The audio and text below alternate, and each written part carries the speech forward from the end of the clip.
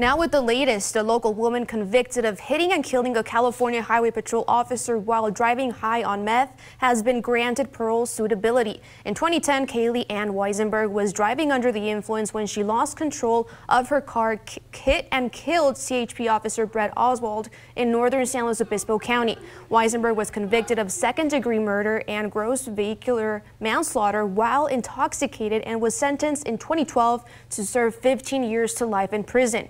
Both San Luis Obispo County District Attorney Dan Dow and Officer Oswald's family strongly objected to her parole based on the serious nature of the crime. Despite the Board of Parole's decision, it's not guaranteed Weisenberg will be released. Dow said his office will seek a review and reversal of the parole board's decision directly to Governor Newsom, who has the power to reverse or modify the board's decision.